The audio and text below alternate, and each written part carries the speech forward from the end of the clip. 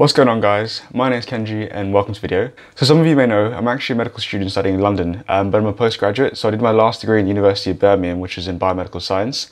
And I'm getting a lot of messages and emails from you guys asking about how I'm funding my degree, because funding a second undergraduate degree is a little bit different than funding a postgraduate degree. So I thought I'd put together a quick video to kind of explain my financial circumstances and maybe give you guys a few ideas about how you can finance your degree as well if you're planning on applying for an undergraduate medicine degree. But do bear in mind, this information is from the year that's just passed. Funding sometimes can vary from year to year. So do make sure you do a bit of research to make sure that what I'm saying is valid for your year. But yeah, let's get straight into the video. So the thing about having a second undergraduate degree is that you're not actually eligible for a tuition fee loan, which I guess kind of makes sense because if everyone in the UK took out loans, there'll be no money for anyone else. But it is quite hard. It makes it a lot harder for us as postgraduates. So that is something you need to take into consideration. Good news is though, you do get a maintenance loan. So I don't think it's as much as the undergraduates get. You do get a maintenance loan, which can help, pay for your maintenance fees. And although it's not that much, it really does make a difference and does help pay, for my living costs. So the second way you can pay for your degree is by getting a job. So I don't actually have a job right now, but I know a lot of my friends who are postgraduates do, because I saved up a lot of money during the summer. So I had 4 months of summer after I graduated and I had a full-time job. I was working 9 to 5, 5 days a week. So I saved up enough money to kind of last me the year. But although you can work during the summer years, in your 3rd and 4th and 5th year in your clinical years, summers are cut down by quite a lot. You might find it quite hard to find the time to get a job and work. But a lot of my friends who are postgrads do have jobs. So one job that you can do as a postgraduate, which makes a lot of money, is tutoring. A lot of my friends do tutor, and you can get at least £20 an hour doing tutoring. And because we always have a Wednesday afternoon off, you can always work on Wednesday afternoons. You can also work on the weekends as well. So you can do, you can get like a good 15 hours a week of work if you do want to. Seeing as you're a postgraduate as well, I'm sure you know how to work already, and I'm sure first year wouldn't be that difficult for you. So you can fit in a job if you do want to. And because all the lectures in King's College London are actually recorded, you don't have to go to lectures. So if you do want to work on some afternoons, you can go ahead and do that because the lectures aren't compulsory. And if you do decide to work on weekends, do bear in mind that this will take a toll on your work. Some of my friends who were working at the start of the year have now quit their jobs because they found that, it's just too much. So it really depends on how you are and how you manage your time and where you'll be spending your time.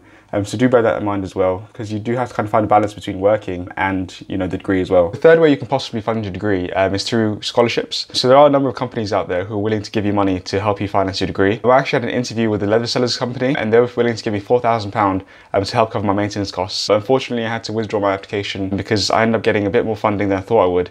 So I wasn't eligible anymore. But I'm going to put a link in the description about the leather sellers company, and that's only one company that can give you money. There's so many different companies out there, so have a look at scholarships as well. I know some of my friends are on scholarships, so do check that out. The fourth way, and probably the most obvious way of paying a degree, is through financial help from your parents. So right now, I'm kind of semi-independent. So although I am funding most of my degree, some of the money I have is coming from my parents. And I know that's a bit annoying to kind of like rely on your parents again for another few years. But hopefully one day when you're a doctor, you can kind of, buy them a nice car or buy them a nice house. So just make sure you kind of like sit down with your parents before, obviously starting your degree. I remember in the summer before starting medical school, I kind of sat down with my dad and my mum and I was like, are you able to, to fund me? I've kind of put like an Excel sheet together and tried to predict how much money I would need for my parents.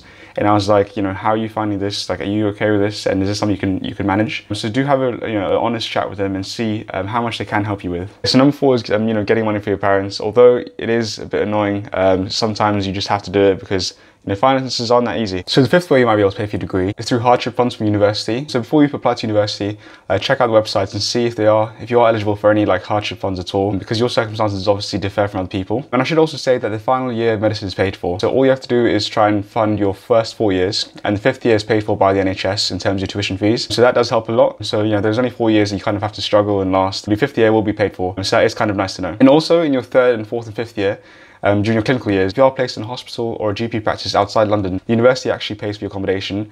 So I'm going to really try and get out of London so the university can help me out my costs. Funding a medical degree can be quite hard. I'm not going to lie, it's 5 years, it's a 5-year commitment, and there is a lot of money to pay. I have my university degree to pay for, my tuition fees, I have my maintenance fees to pay for, which is quite a lot living in London. I have a lot of money coming in my bank account, and yeah, that's just unfortunate, but that's just how it is. If you want to do medicine, like I said, it is a bit hard to fund a degree, but there are a number of ways you can do it. So if you have any questions at all, please feel free to comment down below. I'll be sure to reply and help you guys out with that. If you like the video, please give it a thumbs up. I really hope this video has been somewhat informative. Make sure you're subscribed as well, and thank you so much for watching, and I'll see you guys in the next one.